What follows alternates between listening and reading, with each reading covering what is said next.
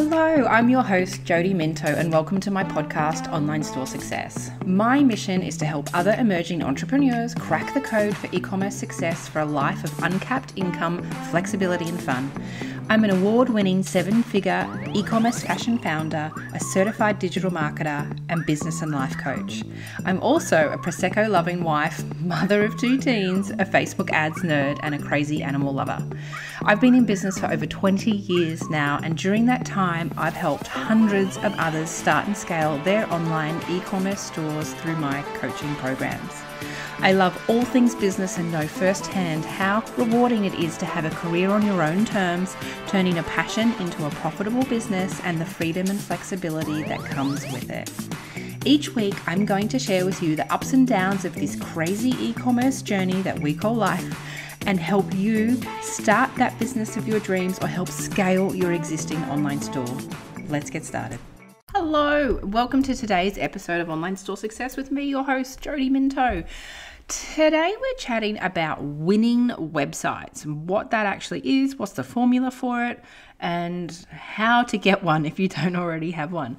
This builds on the last 2 episodes we've chatted about building your iconic brand, and then the episode before that where we talked about getting really clear on your ideal customer and where you fit within the broader market.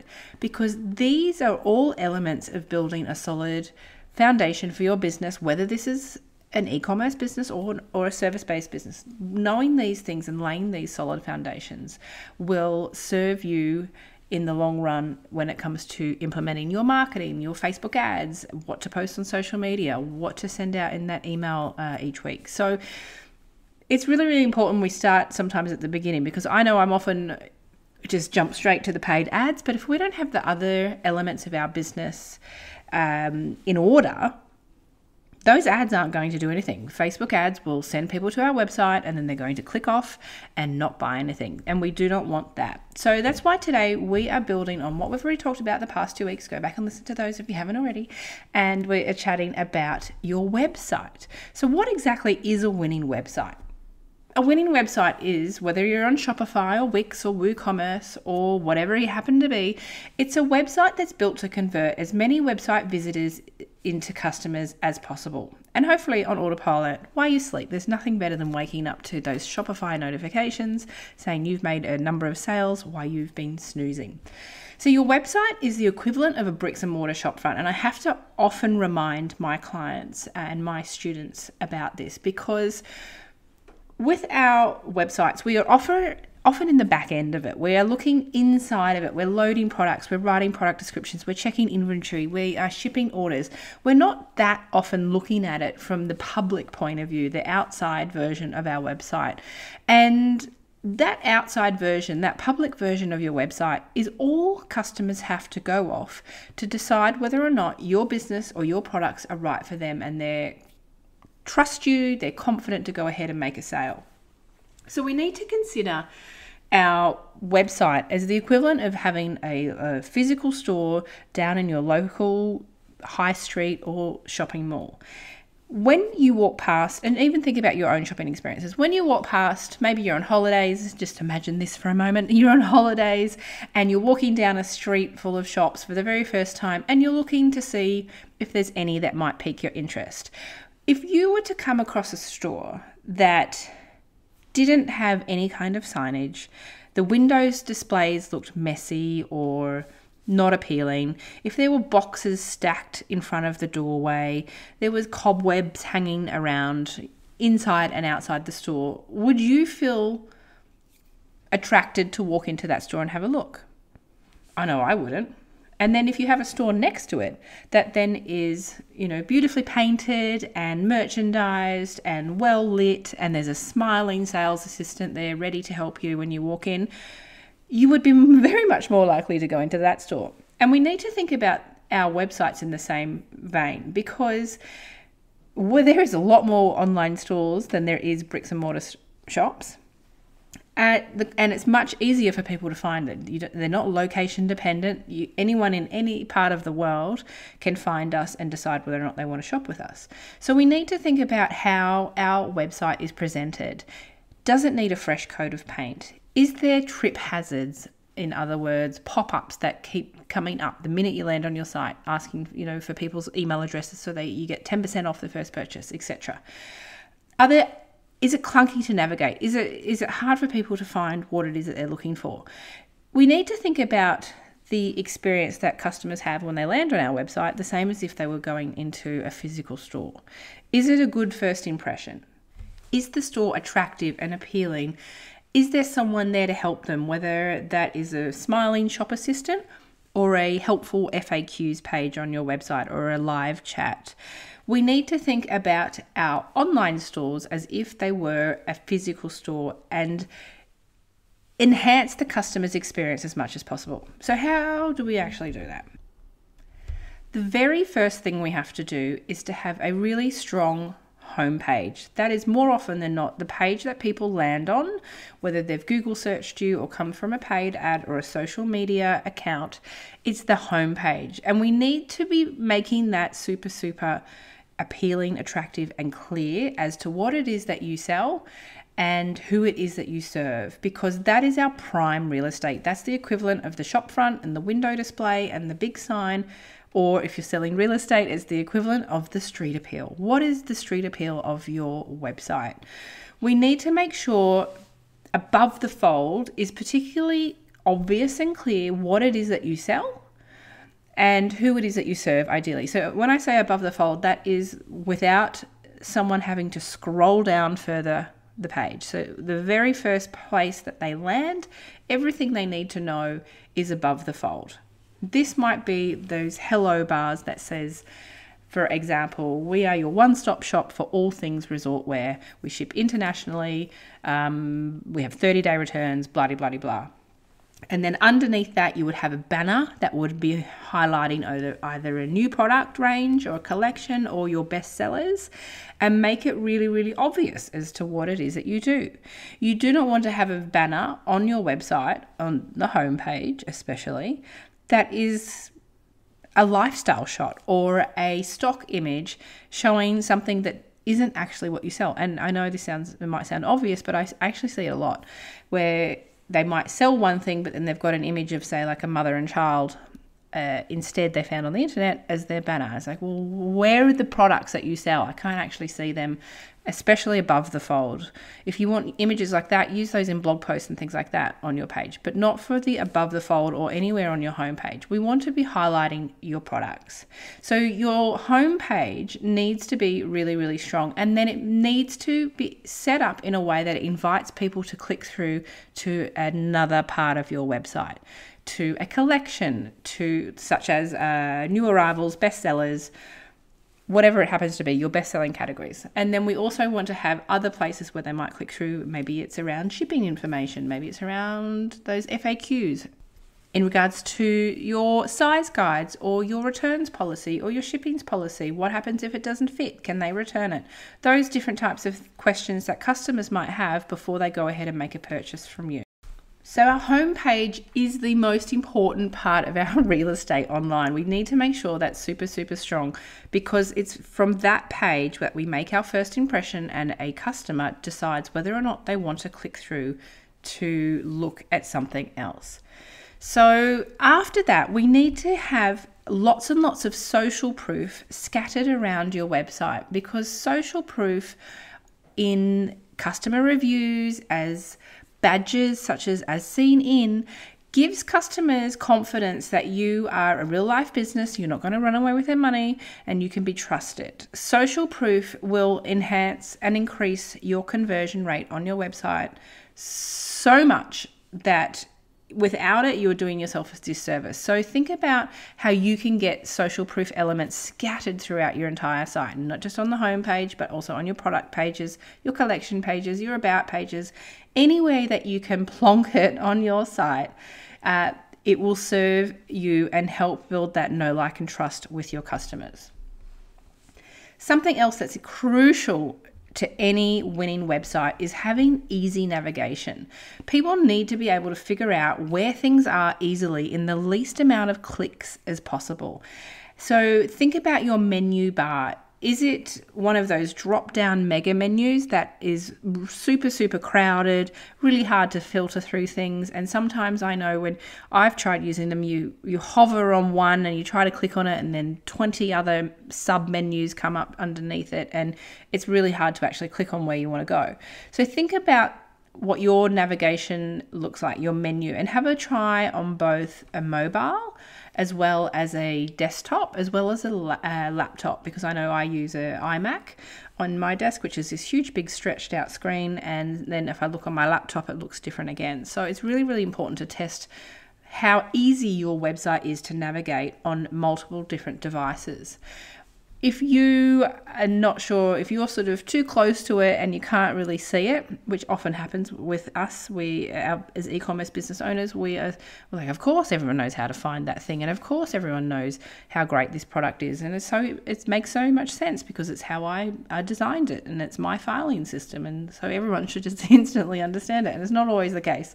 It might seem logical to us, but maybe not to other people. So it's really great to then have a friend, a family member, someone that's not particularly computer savvy, and give them a 100% discount voucher code for your site to go on and make a purchase and see how that experience was for them. You can then just refund it and don't ship it.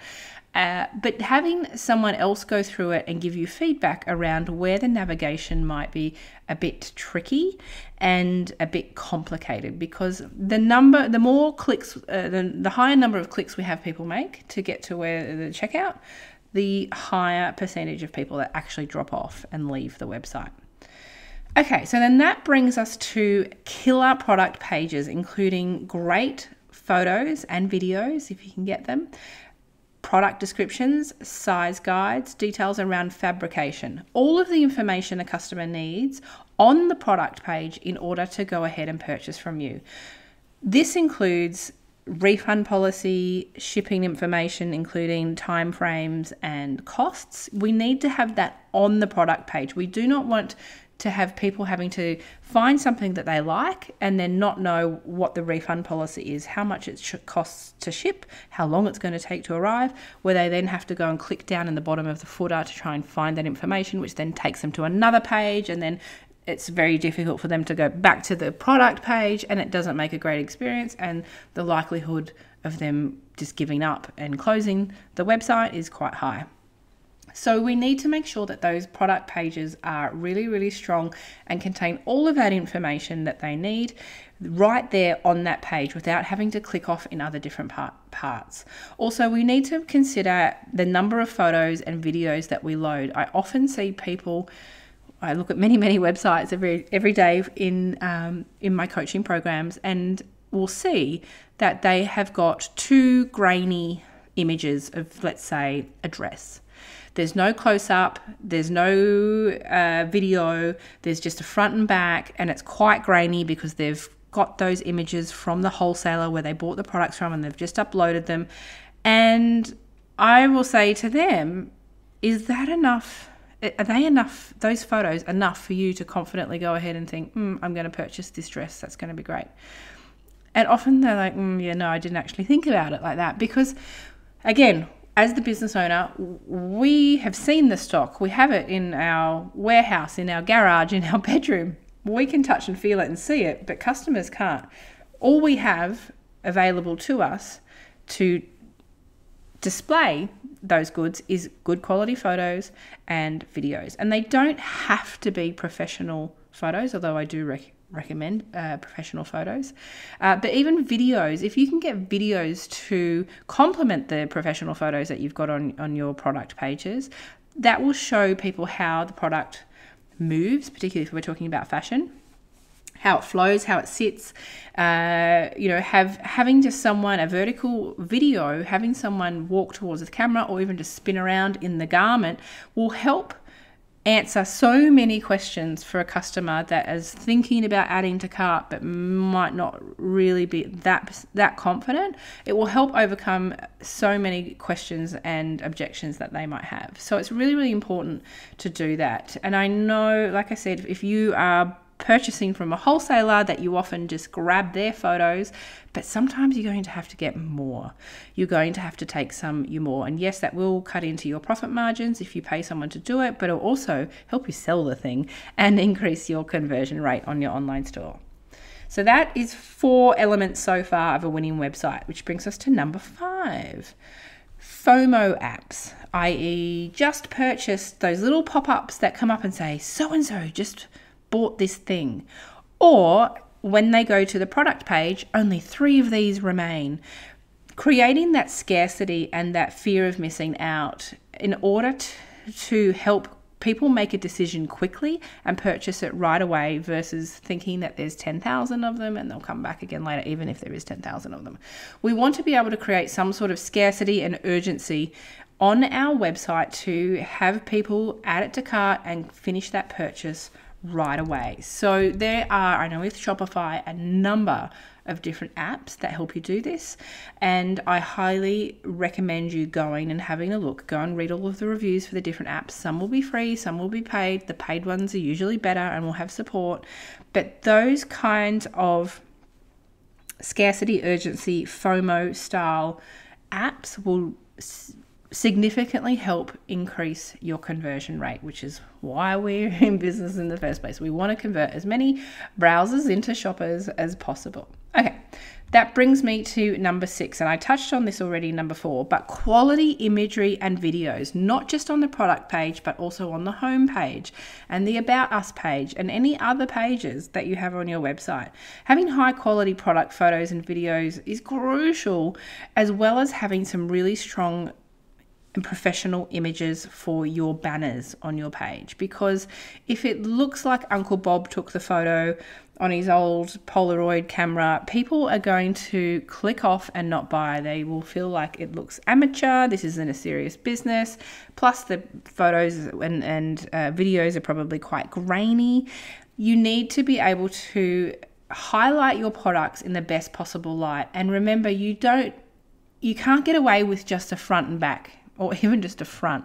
You know, if you're selling a hoodie, one image of the front of the hoodie on a ghost mannequin style shot, which is like, it's not actually on a body, on a person, it's on a mannequin with the mannequin cut out of the background, isn't going to be enough for people to go ahead and buy. You need a number of different images showing the front, back and sides and a close-up of the garment, and ideally you'll be showing this on a range of different sizes of people, not just a stock image.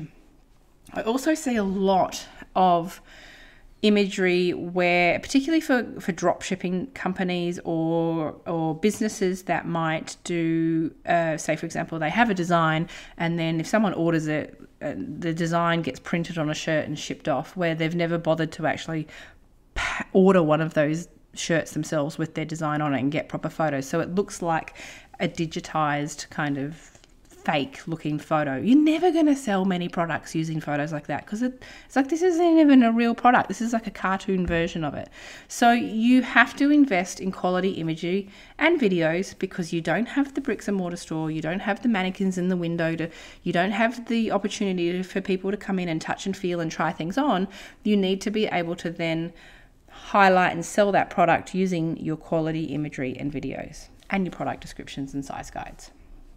Okay, number 7 element of a winning website includes up-to-date links for contact you and access to, ideally a live chatbot or a email address where they can email and get in contact and ask questions, as well as on social media. Often I will go to someone's site and I'll click on that little IG or Facebook icon at the bottom of the page and it takes me to a dead link. Not great. It's not a great experience. It doesn't really evoke trust in the customer. We also need to make sure that all of the links on our website, as far as contact, anything that people are going to click often, isn't broken. It's not a 404 page. We need to make sure that people can get in contact with us. They can also go and stalk us on social media if they're not quite ready to purchase from us, in order to come back later and feel confident and ready to purchase. Okay.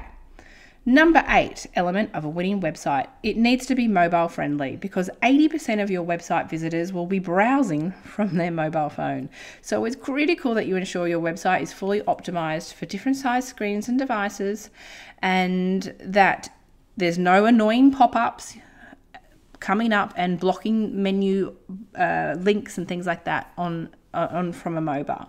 You might have some of those FOMO apps that you might need to turn off on a mobile. That 10% on landing on the website that comes up, I mean, I don't recommend you have it come up instantly anyway. It should be on exit, or it should be a timer or a percentage of the page that's been scrolled down before it pops up.